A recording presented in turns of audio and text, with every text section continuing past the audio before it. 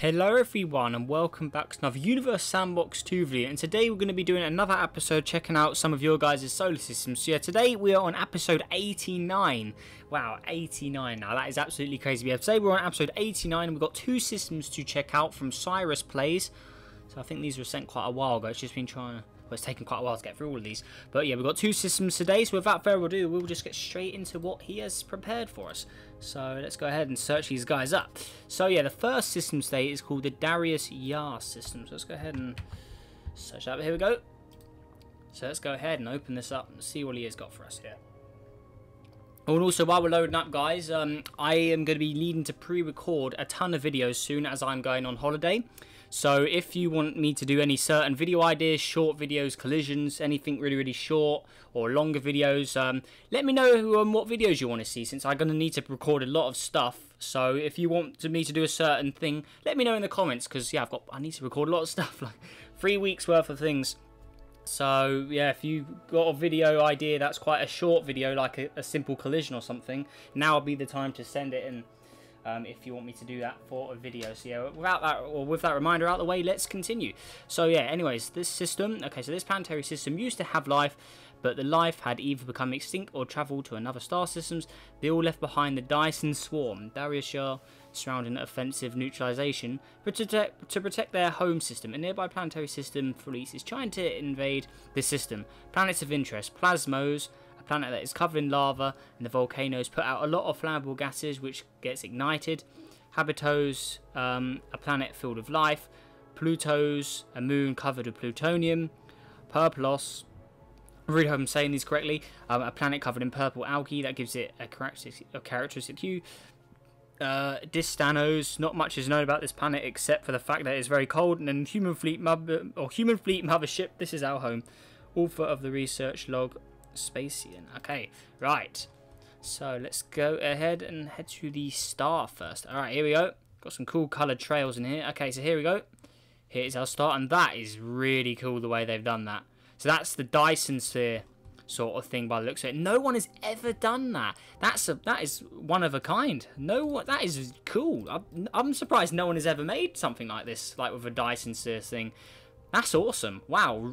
Credit where credit's due. No one has ever done that before. Look how cool that looks. Oh, that is so cool. Right, anyways, got some, okay, so we've got some probes here. We don't need to zoom in on those.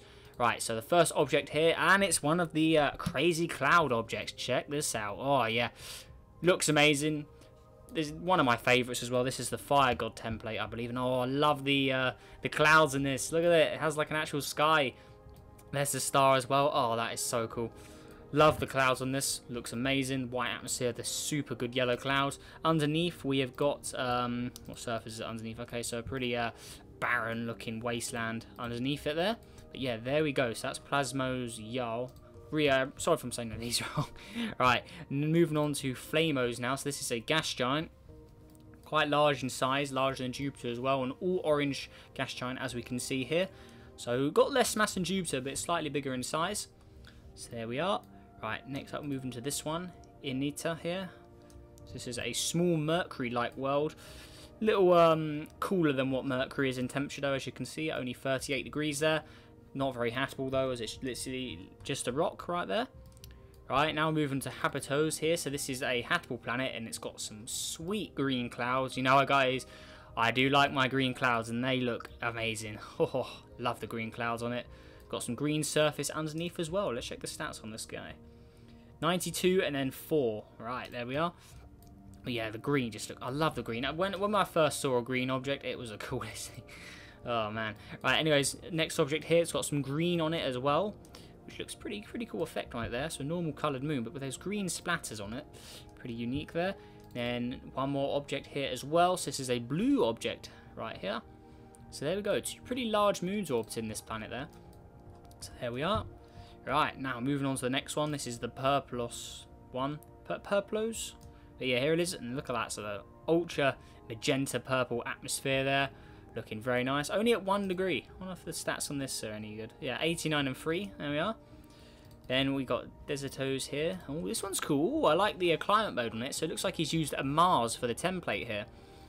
Yeah, he's got a Mars atmosphere with a reddish... That's cool, actually. I like that. The climate mode on that looks really good with the unique surface underneath instead of the Mars texture. That's looking good. I like that.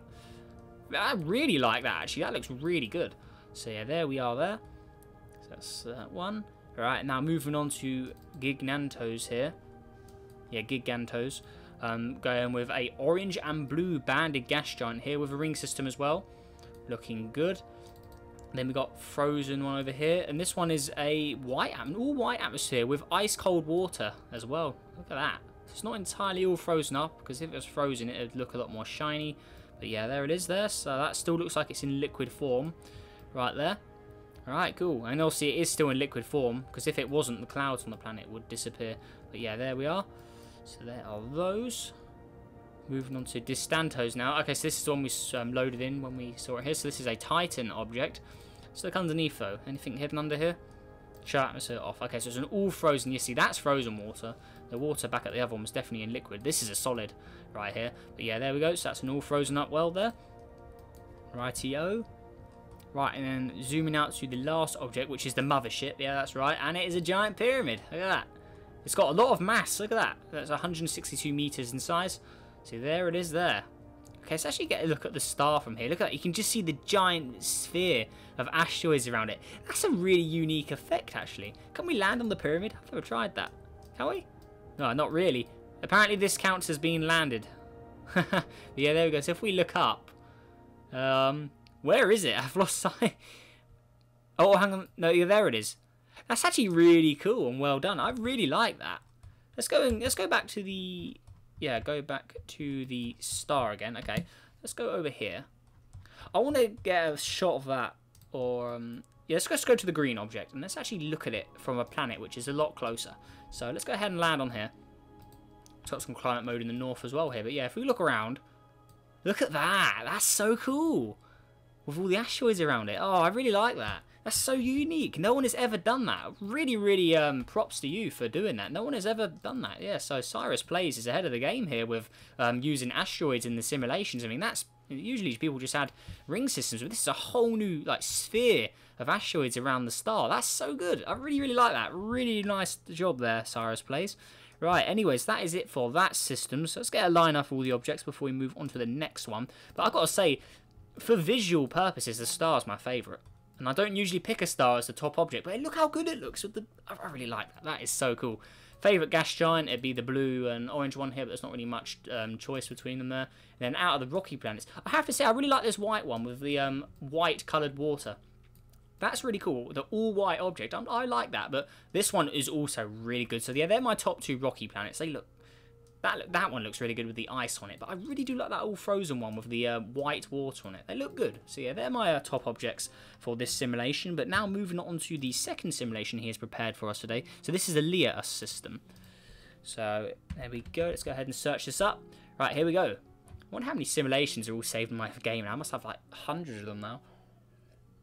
So I don't just have yours, I have my own simulations and stuff as well. Right, anyways. Right. So, oh, it's a sort of like a sequel. Okay, so I knew it. Knew we should not mess around with the Darius Yar system. Okay, so this is a sort of sequel. Now that our fleet was reduced only a few ships, we need to refuge here. Anyway, here are the more interesting planets.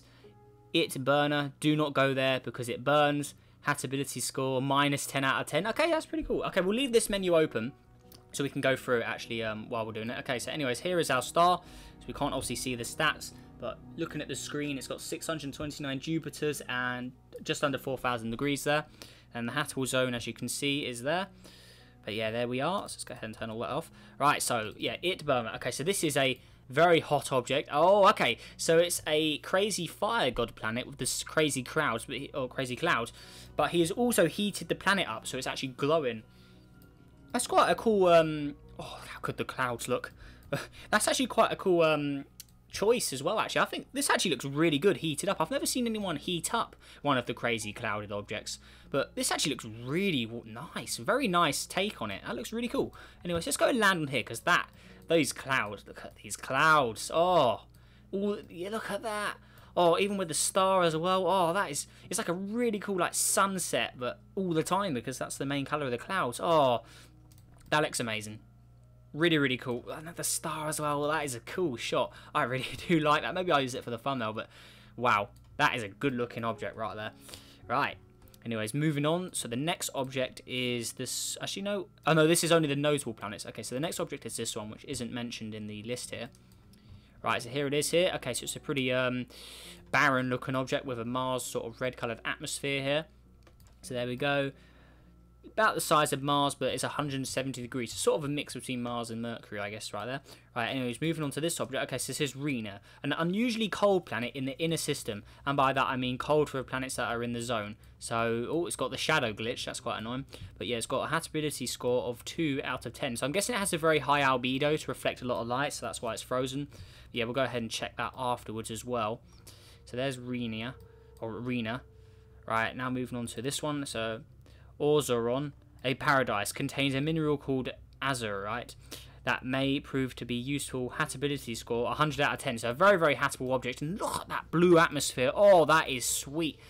Love it. Oh, that is a nice looking object. Love the blue. Great choice there with the Neptune blue coloured atmosphere. That's a very nice looking object there. So there we are. And then it's also got a moon here as well, an all blue moon. So Azuro's here. Right. Really good looking object though. I'm interested to see the stats on that. Oh, it's also got another moon out here. What's this guy look like? So here we are. So that's Ross, a red object there. But oh man, that looks good. Oh, loving it.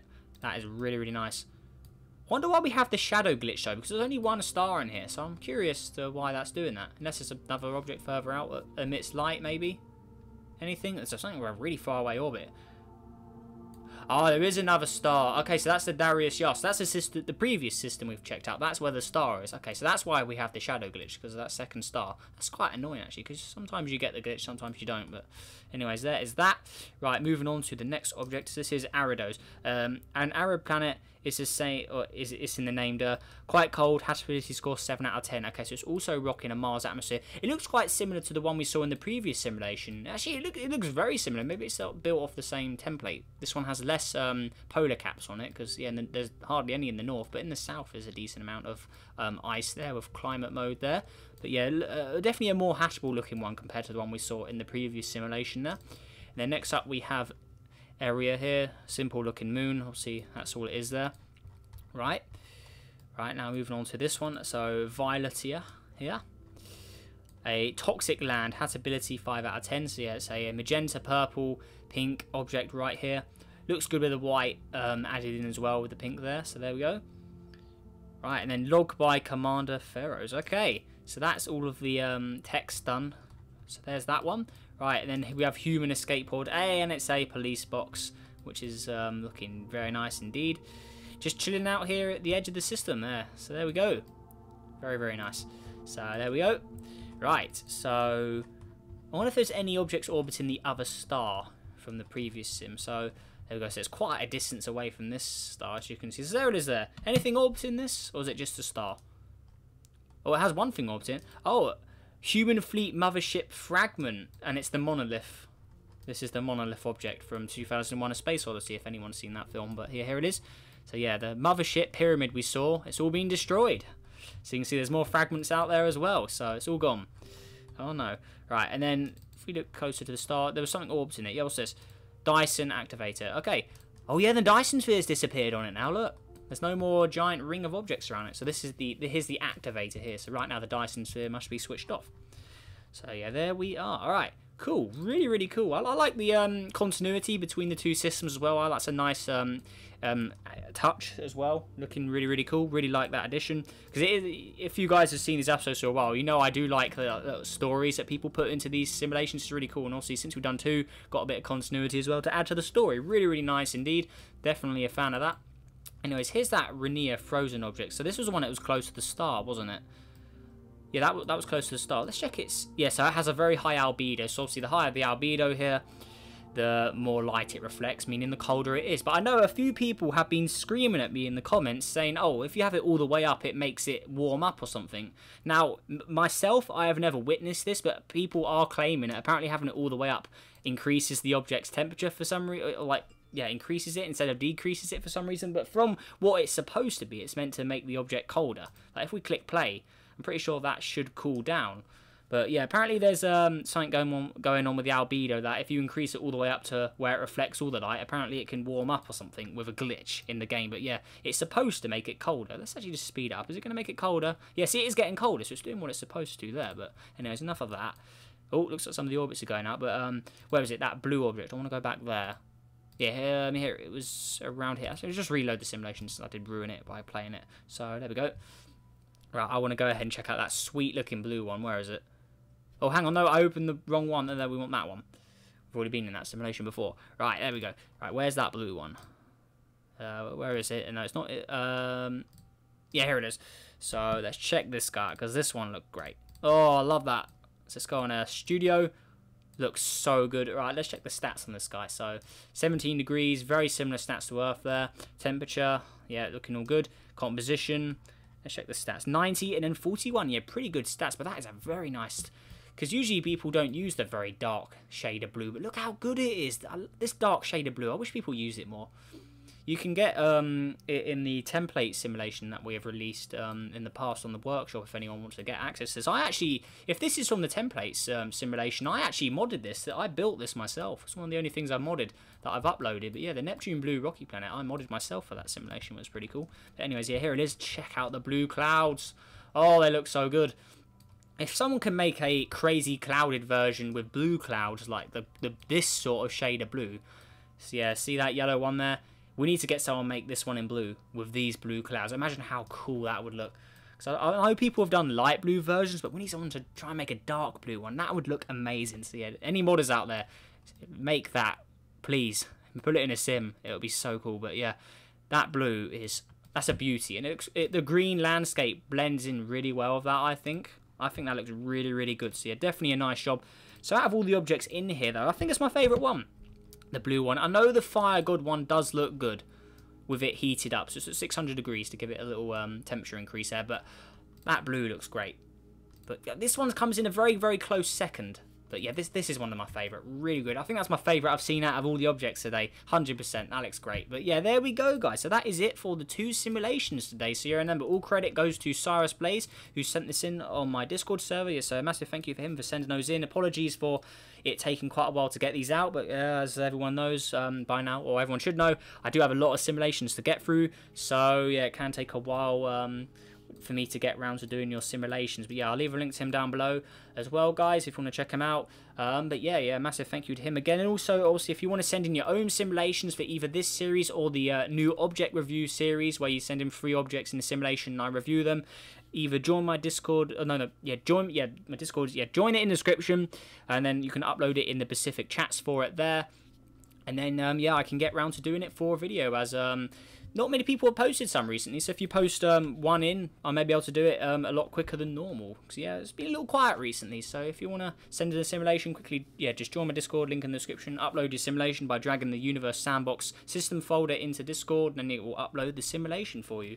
And then I can download it and also do a video on it. So yeah, if you want to do that, make sure to go to the link in the description, make a Discord account if you haven't got one, and yeah, join it. So yeah, really, really cool stuff there. And also, guys, massive thank you for watching today's video as well. Let's see if we can go for 30 likes on this video, guys. So it really helps out the channel a lot, and it tells me that you guys are still enjoying this series, as we have been doing this series for quite a long time. So and due to the less amount of these being sent in, maybe we end it at 100, unless you guys want me to keep going. I mean, it could get too repetitive at one point. I don't know. I mean, I have no problem doing this. I still enjoy checking out everyone's work. But it's up to you guys. If you want me to continue, I think we'll have to face that when we get to 100. If you guys want to continue it or not, but it's all up to you at the end of the day. But yeah, enough really rambling on. We'll face that fence when we get to it. But yeah, that's all of that done. So yeah, guys, again, massive thank you for watching today's video. Thank you to Cyrus Place for sending this in. Yeah, if you want to send your own simulations, just follow the instructions I previously said. And yeah, I hope to see some more simulations posted soon. But yeah, with that all out the way, guys, make sure you have a great day, and I'll see you in the next video. Goodbye.